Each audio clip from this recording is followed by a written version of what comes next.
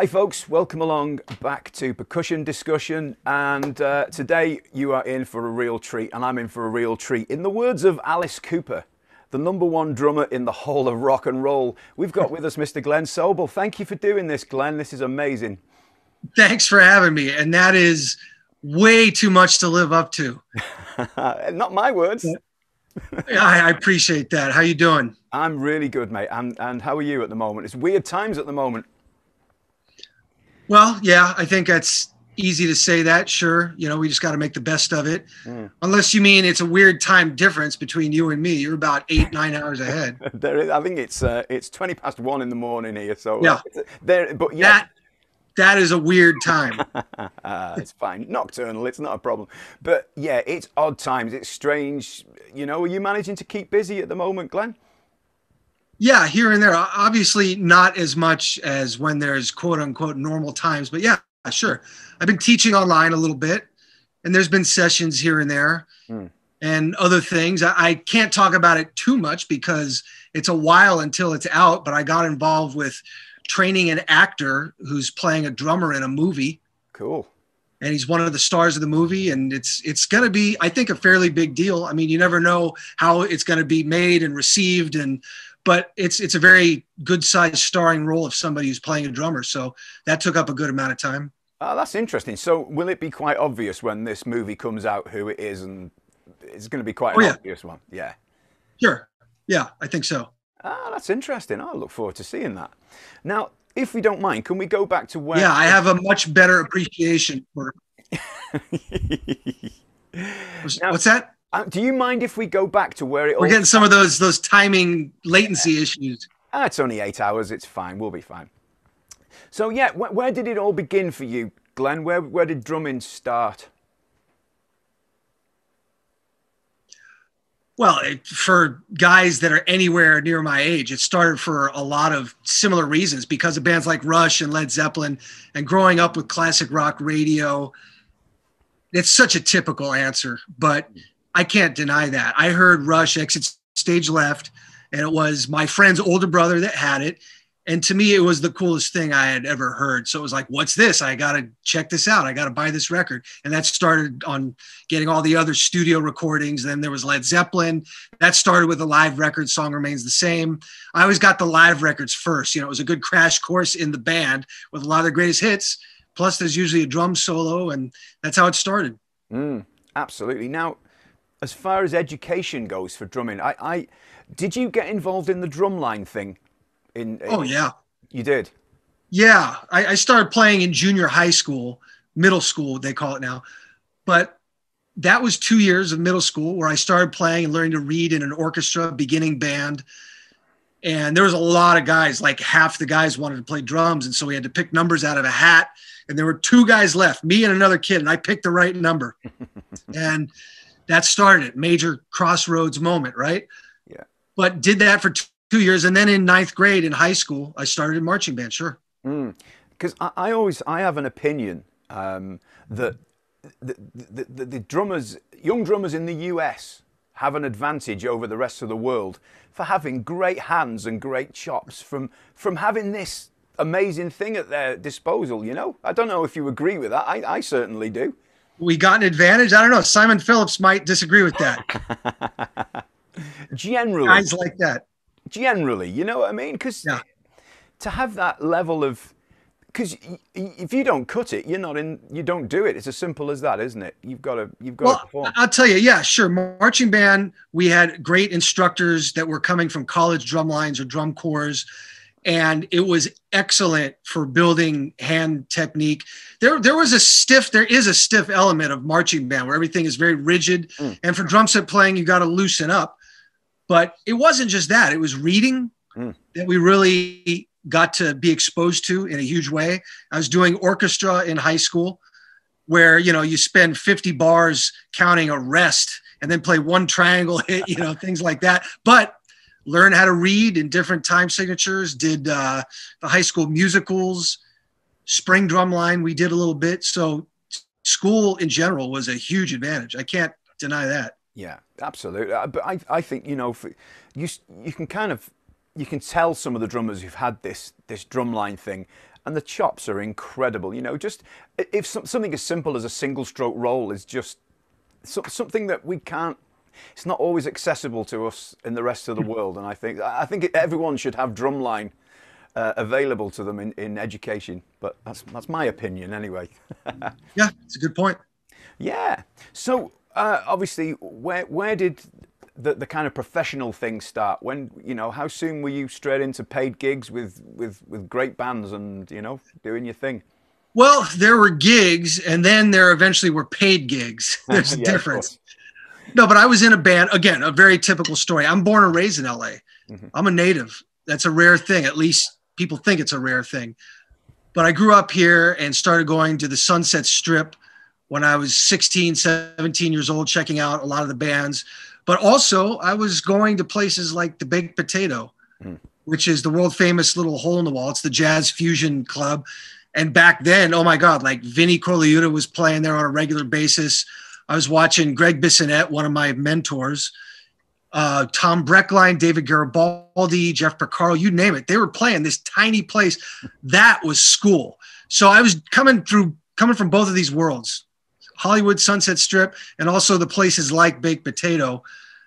And to me, that seemed like more of an advantage than being in marching band. I thought, wow, we're in LA. We're so lucky that we have all this. And what was the original question? I forgot already.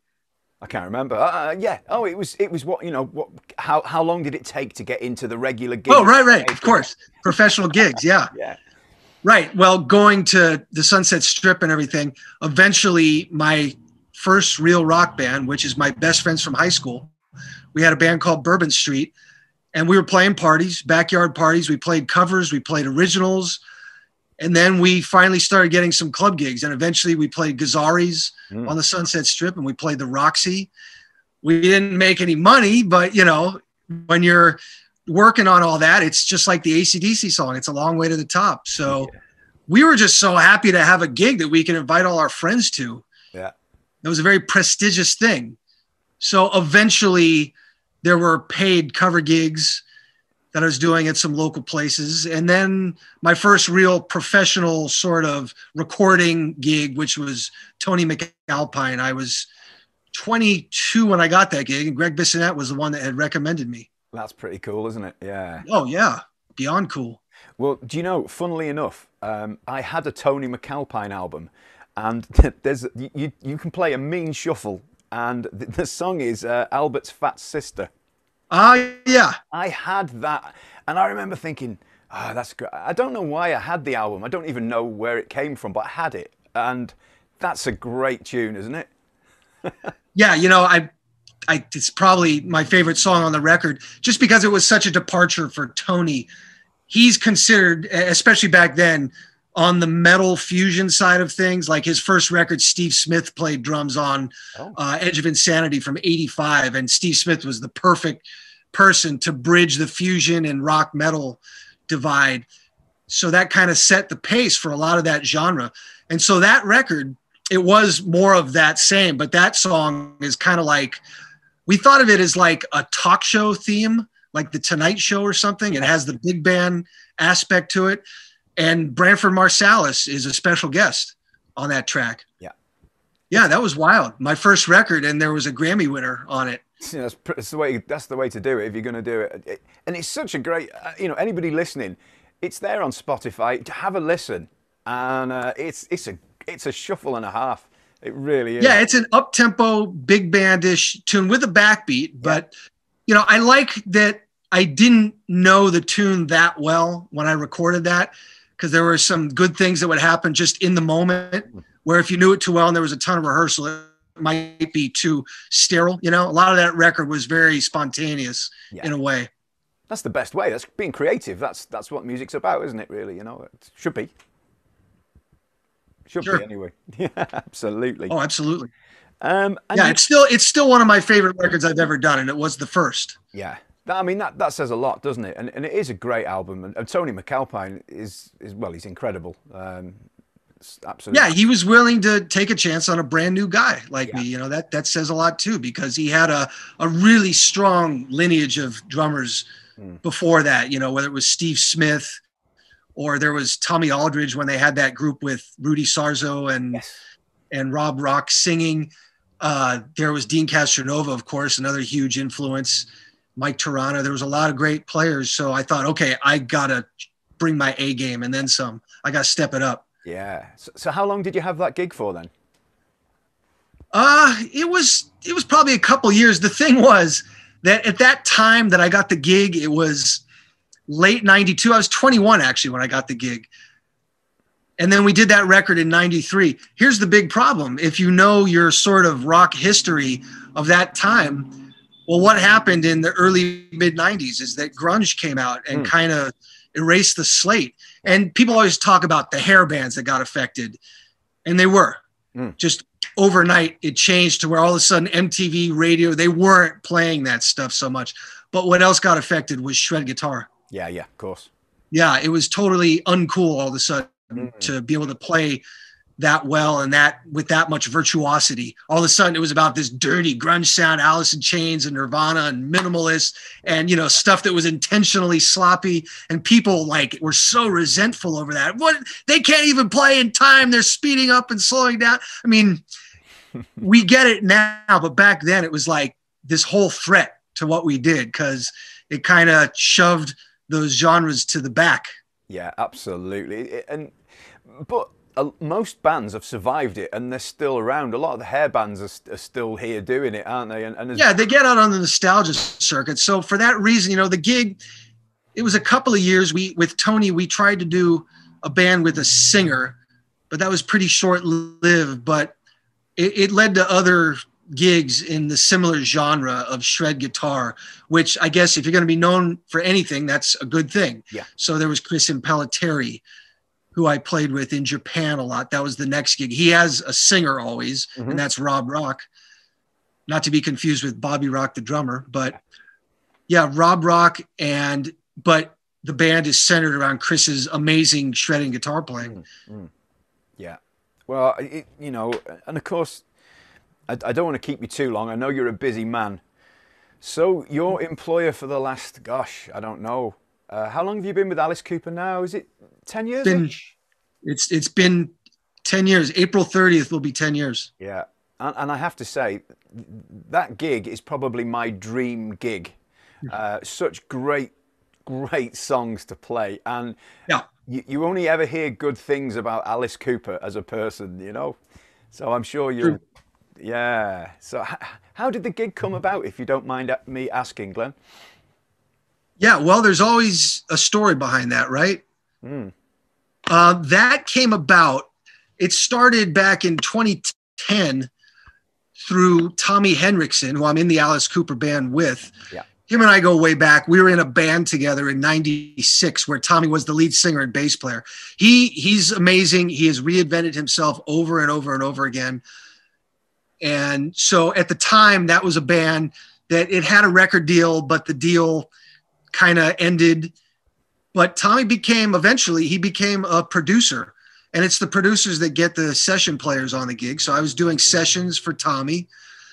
And in 2010, Tommy was living in Nashville, and he was working with Bob Ezrin a lot, the producer, who produced Alice back in the day, as well as Pink Floyd and Kiss and Peter Gabriel. He's a legend. So they were going to do a session where they were going to do exact note for note knockoffs of a few Alice hits, like No Mr. Nice Guy, School's Out, Elected, etc. And then Alice was going to re-sing it. And the question is why? Why do that? Well, if a movie or a video game or a TV show wants School's Out, well, now here's this newly recorded master that the artist and artist management owns. There is no record label to deal with. It's a loophole. It cuts out the record label, the original rights holders, cuts them out of the deal. You know, and Alice is definitely not the first to do this. There's many bands that have re-recorded their own material. So we had Bob Ezrin, the original guy that produced School's Out and all these songs. So that's what I did. Tommy was in charge of getting all the session players on and doing a lot of the work, and Bob was overseeing it.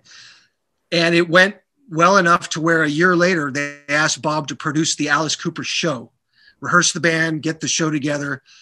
And Bob suggested Tommy and me to be a part of the touring lineup. And Alice had never met me. You know, you do a session for an artist, you don't meet them a lot of the time. It's just you, producer, a couple of session players maybe. Yeah. So Alice, well, I was suggested to Alice. He said, well, I heard him. I sung over his tracks, but I got to see him. My drummer's got to be flashy. He said something like that. So Tommy pulled up some YouTube. They were mixing the latest Alice studio record, I think, when this conversation went down. And Alice, based on seeing me do some, I don't know, some of this stuff or whatever, and based on that, and then Tommy vouching for my character. I'm not crazy. I'm not an alcoholic. I'm not going to disappear. It's all very important. Yeah, yeah. But based on all that, Alice said, yeah, okay, that's the guy. He's in. And Tommy called me up, you know, Mr. New York guy, going, yeah, so I'm here with Mr. Cooper, and you want to do this gig? And I was half asleep in LA 2 hours earlier. I said, yeah, sure, man, let's do it. He went, all right, you're in. Click. And that was basically it. I met Alice on the first day of rehearsal. So there was no audition, no formal audition thing? No, unless you want to count that recording session as an audition that I didn't even know was an audition. It's better that way. So how much do you enjoy the gig? I mean, it must be a great gig because there's some great songs, isn't there? Oh, yeah, yeah. There's never a dull moment on stage. Everybody's cool in the band and crew. I got no complaints. You know, I mean, being on the road is not perfect. There is no situation, whether you're in a van or flying private, it can all be exhausting. But if you're around good people, you know, do we have a little unstable internet there? Can you hear me? Yeah, that's fine. Don't worry. We're back again now. We're all good. Don't worry. Okay. Yeah, it's been great. You know, I got no complaints. Alice is the great boss. He's a super guy. He's always in a good mood. And Cheryl Cooper, his wife, she is in the show. Oh, right. Okay. And she's on tour. It's a very family atmosphere. And now there's also Hollywood Vampires, which has been that's been great. That must be a fun gig as well. You know, to have. Oh, yeah. Listen, it's an incredible line. I guess you were the obvious choice for that. Was that something that Alice Cooper put together himself, or was it like a collaboration thing? And well, the way I remember it and the way I see it, you might have different answers for different people, but you know, Johnny and Alice first met, as far as I know, they first met in the UK in London back in 2011 when Johnny was filming Dark Shadows, the movie, the Tim Burton movie. Yeah. So, yeah, they met back then. So we were passing through London. We had a week off because Alice had to film his part in that movie. And so what happened was a last minute gig got booked. It was at the 100 Club. Yes. Oh, a small gig. Yeah. Yeah. It was a special, like, last minute announced thing where the tickets sold out in a minute or two. And then we got word that day that Johnny Depp was going to come down and play I'm 18 and School's Out with us. He's going to show up at soundcheck and rehearse it. And he did. And it was this big meaty thing, and it got in tabloid magazines here and probably there too. Yeah.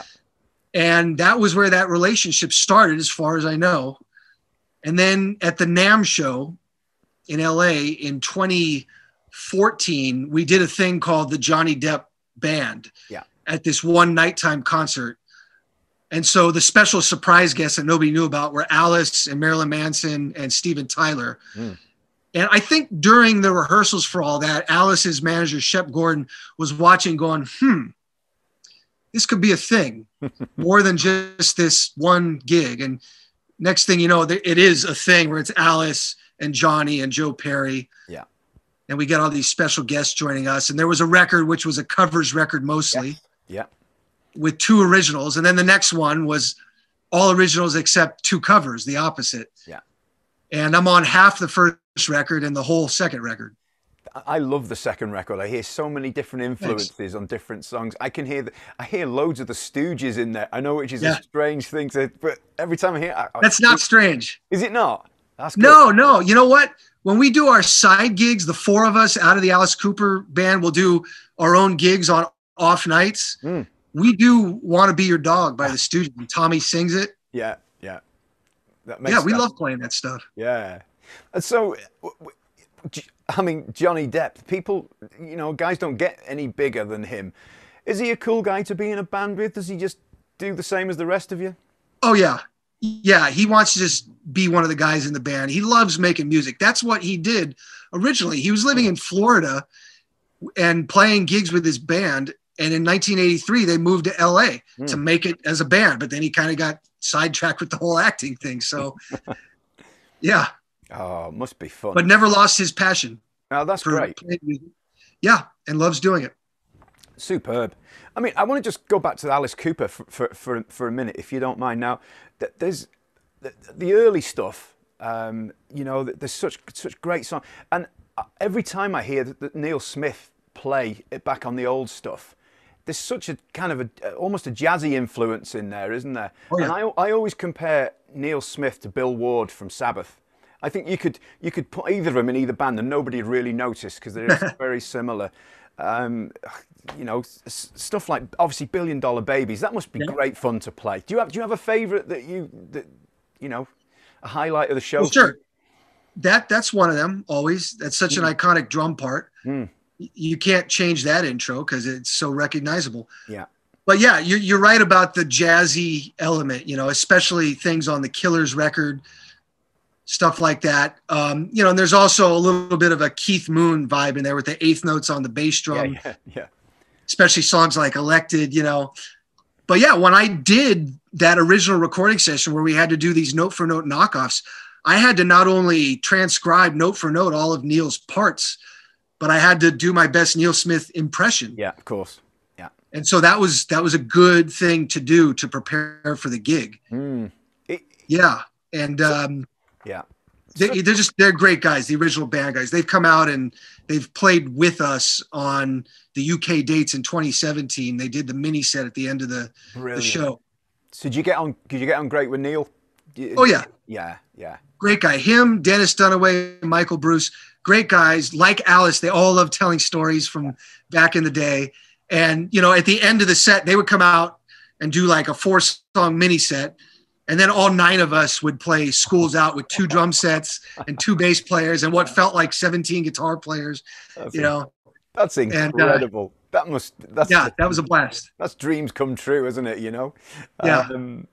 Now, I want to just go back to, I think it's 2014 when you toured with Motley Crue. I think it was their farewell tour. Which would be great fun. I'm a Motley Crue fan through and through. Always have been. I had hair once, quite a lot of it, and I don't look like the average Crue fan, but and I know you subbed for Tommy, didn't you, on a few of the, was it 4 or 5 of the shows or something? Yeah, it was 5 shows, a week's worth of shows in 2015 that I did that. It was a crazy week because I was doing both sets. That must have been a killer. That must have been so hard to do. You know, the first show especially. But I figured the trick out was to not let myself cool down between sets, stay warmed up.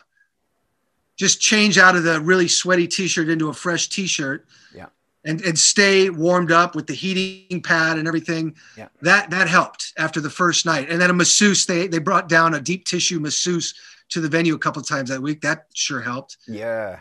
But I'll tell you, you know, I love Motley Crue as well. I told you about that band in high school. We played backyard parties. We used to play some Motley Crue songs at those backyard parties. So, I mean, they were so surprised when I told them what was going on way back then, my old high school buddies. But, you know, the Alice Cooper set, in a way, it's a lot more hectic to play than a Motley Crue set because, number one, Alice doesn't talk between songs. Does he not? Never? He never breaks character. On the Vampires, yes, because that's a different thing. Yeah. The Alice Cooper set, you will never hear Alice talk between songs. It's just one into the next, into the next. And the nature of Alice's music, it's like $1 Billion Babies or Under My Wheels. It's busier. Yeah. Not always, but a lot of the time. Now, Motley Crue is very hard hitting. It has its own set of challenges.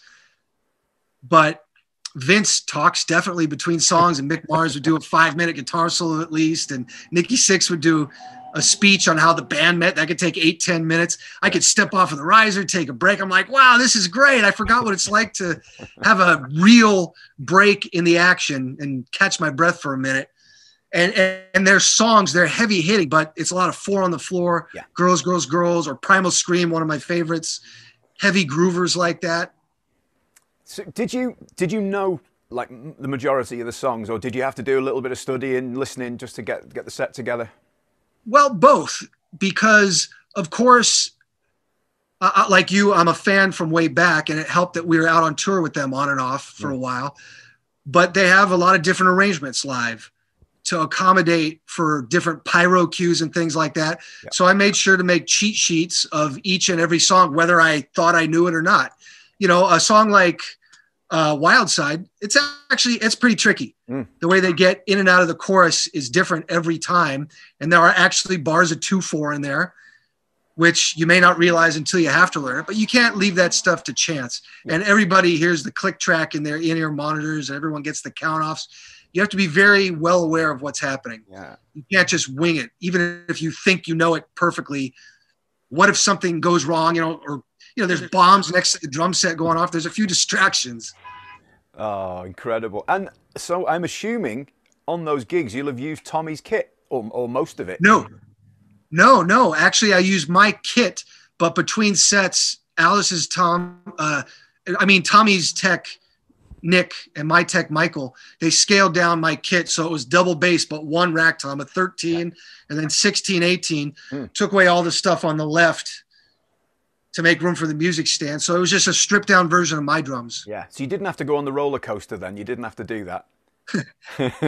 No, I didn't do it during the show, but I wrote it once during the daytime. Oh yeah, it's on YouTube. Yeah, you can see it. All right. And how was that? And it's hard. It's not the totally being upside down that's the hardest. That's weird because everything feels farther away. Yeah. It's when you're at that 45-degree angle and the harness is digging into your stomach, and you start like you can't breathe because the wind's getting knocked out of you. Yeah. You know? Whoa. That's what was hard. And he's up there and he's playing, and Tommy's got the headset mic on going, "What's up?" You know, and while he's playing, I'm like thinking, I told him later, I'm like, how do you do that? That's it. But right after his drum solo roller coaster deal would be Mick Mars's guitar solo, I figured out why they placed it there, because Tommy's got the oxygen to breathe in. And you know what? I was doing that too. Yeah. For a good while. I haven't done it in a while, having oxygen tanks up there, but it's great to grab the thing and press the button on the mask to breathe in some fresh O2. Wow. That's dedication. It's a good thing for drummers. That is dedication. It really is. Yeah. Oh, wow. Well, look, Glenn, thank you so much. I don't want to keep you too long. This has been a fabulous, I don't know how long we've been talking, for about half an hour or so. And it's great. We don't see too much of you in the UK, unfortunately. So it's great. We're going to get this out there and share it around, and hopefully everyone's going to enjoy it. And well, hopefully we'll be back there soon. I know that we had Hollywood Vampires dates scheduled for last year, like at the O2 Arena. Yeah. They are scheduled for this year. It's like it's around the same times as 2020. Yeah. We'll see, right? Yeah, nobody knows, do they, at the moment? It's exactly. But yeah, I hope to do more drum stuff there. There's been talk here and there of doing clinics, or you still have the London Drum Show? There's also the UK Drum Show now, which is up in Manchester. Yeah. You know what? And I was almost booked on that one time, but I couldn't work it out schedule-wise. Yeah, it's a big show. It's the one that's in Manchester. Yeah, absolutely. That's the one. It's a great show. I've seen some great players there. What I was saying is that the UK Drum Show, I was almost scheduled on that one time, but we just couldn't quite work it out. And there's been talk about London Drum Show. It's logistics. Yeah, of course. Always is. Yeah, absolutely. Well, it's the timing of everything. Do you enjoy doing the clinic thing? So I know I've seen some stuff on Drumeo, which has always been fascinating. Do you enjoy the clinic situation? Sure. Yeah, I love doing that. I mean, where else do you get to see such a self-indulgent performance by a drummer than a drum clinic? You know, a drum solo that's 10, 12 minutes. You wouldn't see that in an arena drum solo. No. It's like you're getting paid to be creative and figure out some new things and push the boundaries of what it is you do. And absolutely. I love hanging with drummers and talking like we're talking right now. Yeah, absolutely. No, there's nothing better. Well, look, Glenn, I know you're a busy guy. Thank you so much for doing this. Really appreciate you taking the time out to do it. So hopefully we'll catch you later on this year. Who knows? We'll see what happens. Yeah, fingers crossed. That's hopefully going to happen. Appreciate it. Thank you, mate. Take care. You got it. Thanks, Matty.